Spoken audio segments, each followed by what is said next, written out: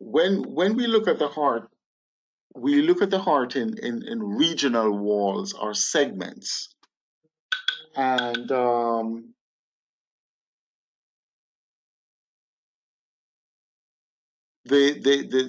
different segments usually tell you which blood supply, which blood vessel is supplying that area.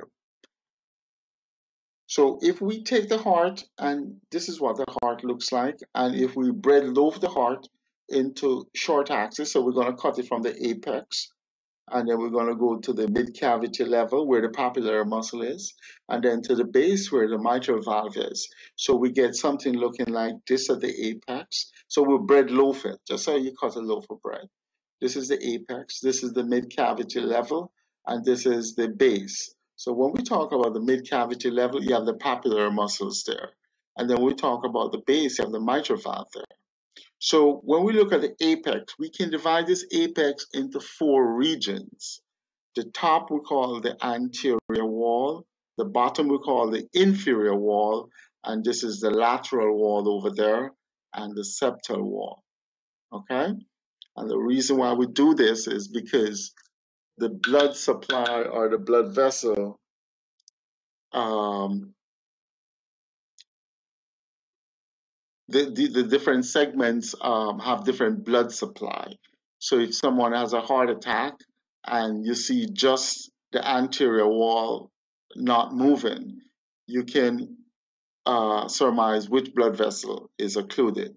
So this is the apex. We divide it into four segments or four regional walls: the anterior, the inferior, the lateral, and the septal wall. At the base level, where we have the papillary muscle, so these little humps represent the papillary muscle. This is your anterior lateral papillary muscle. This is the posterior medial papillary muscle. At the base of the heart, we divide it into six segments or six regional walls. Of course, we have the anterior on top, we have the inferior down the bottom, and then this would normally be the lateral wall, but we divide the lateral wall into an anterior lateral wall because this portion is closer to the anterior wall. So it's the anterior lateral wall, and then this would be your inferior lateral wall. And then you have the inferior wall. This would be your septum, but we divide the septum into two segments. The lowermost portion is the inferior septum, and then this would be your anterior septum because it's closer to the anterior wall. So we have six segments at the mid cavity level. At the base of the heart, where you have the papillary muscle, at the base of the heart, where you have the mitral valve now, we also divide it into six segments. We have the anterior on top, we have the inferior down the bottom. This would normally be the lateral wall, but we divide the lateral wall into two segments. You have the inferior lateral and the anterior lateral. The septum, the same thing, you divide it into two segments. So you have the inferior septum and the anterior septum. So that is how we look at the heart when we bread loaf it. And these, if you recall, these are short axis.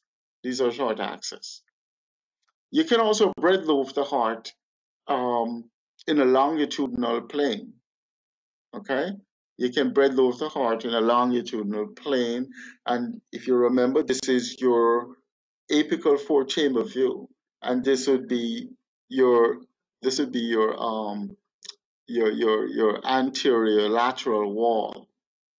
Remember, so anterior lateral wall, and this would be your inferior septum, and then the little uppermost portion we call the apical cap.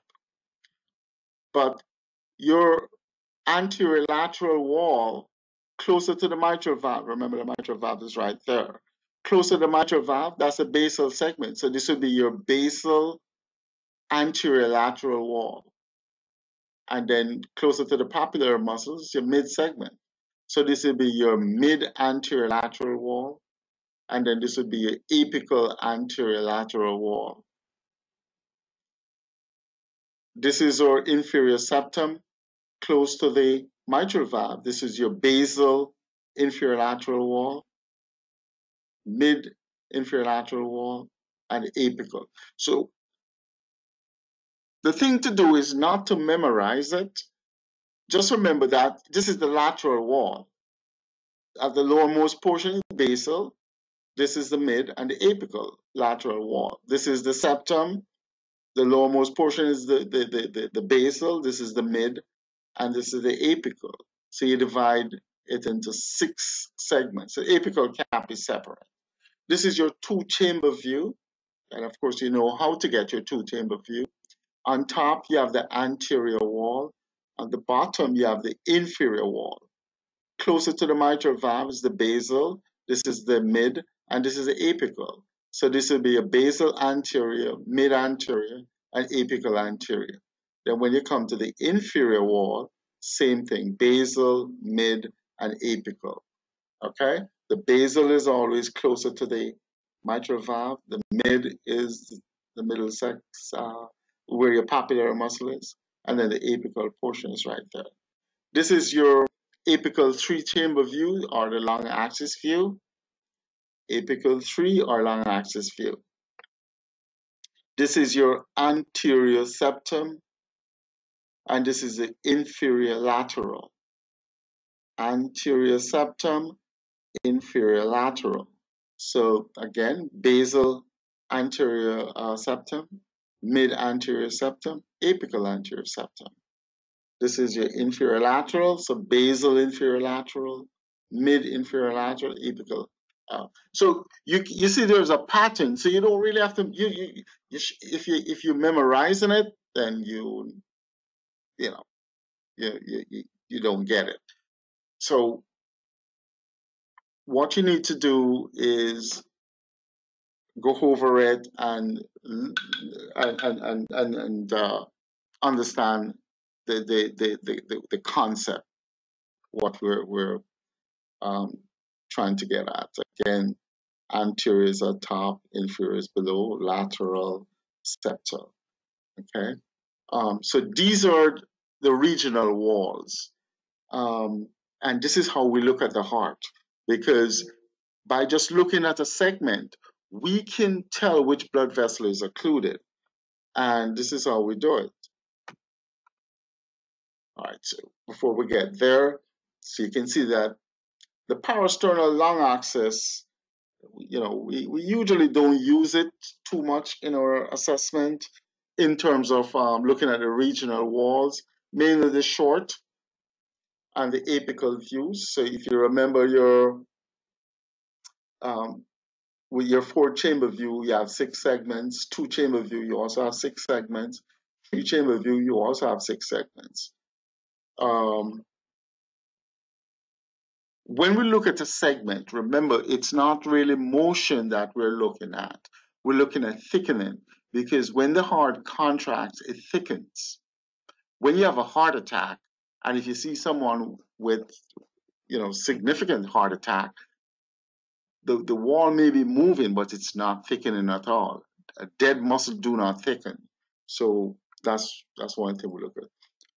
Another concept you have to try and grasp is when we look at the different walls, we give them numbers. And when you look at any echo report, especially if it's computer driven, it's going to have numbers. And a normal wall motion, it gets a score of 1. And what we mean by that, it has good motion and it has good thickening. Our normal motion, normal thickening, score of 1. It gets a score of 2 if it's hypokinetic. And what we mean by that, it's not thickening properly. You can see that it's probably thickening a little bit, but not to the full extent. And then akinetic, there's just no thickening. Okay, it may be moving, but it's not thickening. So the most important thing when we talk about regional wall motion is thickening. And then dyskinetic and aneurysmal, we lump them together, and the current classification is 4. So we don't have a 5 anymore. We just group dyskinetic and aneurysmal and give it 4. There's something we call wall motion score index. And what that is, we take 16 segments, and some people will take 17 segments.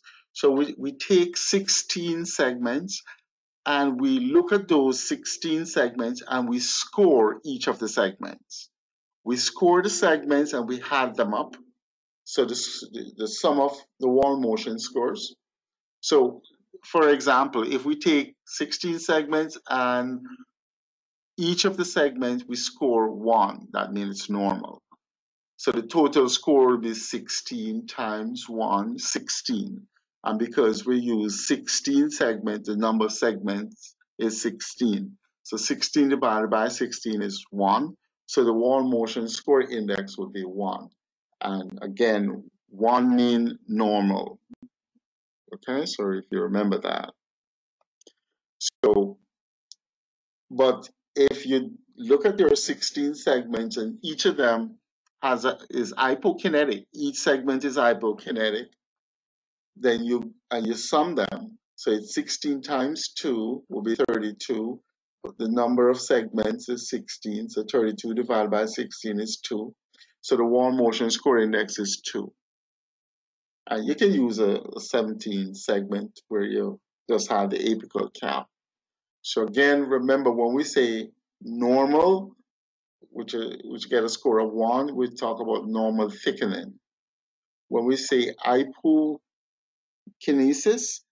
decreased thickening. So it's not motion, it's thickening. When we say akinesis, it's the absence of thickening. And then we lump these two together. Okay, but dyskinesis means it's a paradoxical systolic motion. When it's supposed to come in, it goes out instead. And then aneurysm, there's thinning and permanent dilatation. Okay, so we have something we call a polar plot. And it looks confusing, but it's very simple. So the polar plot, remember our apex? So these are our short axis segments. So we take our apex and we plug it in down here. We take the basal segment and we plug it in here. And then we take the mid segment and we plug in the mid segment here. And we take the basal segment and we plug it in right there. So we have the whole heart on display right there. And we can, in computer-driven reports, so